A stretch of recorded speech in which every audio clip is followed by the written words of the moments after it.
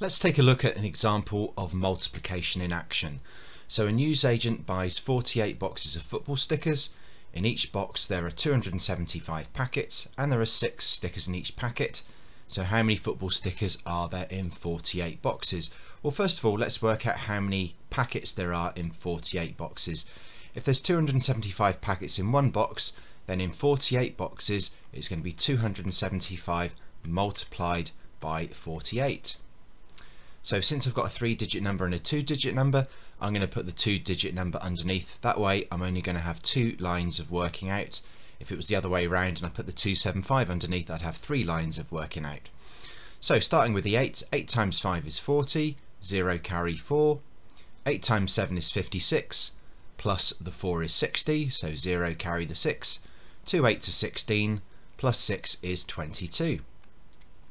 Now I'm working with the 4, I'm going to put in the 0 because this is the 4 of 40, 4 5s are 20, 0 carry 2, 4 7s are 28, plus 2 is 30, 0 carry 3, 2 4s are 8, plus 3 is 11. Now I just need to add up the top and the bottom row, ignoring these little numbers here, so that's going to be 0, 0, 2, 3, 1.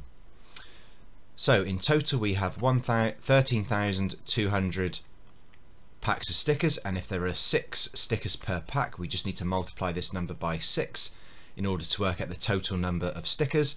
6 zeros 0, 6 zeros still 0, 2 6s are 12, 2 carry 1, 3 6s are 18, plus 1 is 19, 9 carry the 1, and 1 times 6 is 6, plus the 1 is 7. So in total there are 79,200 stickers.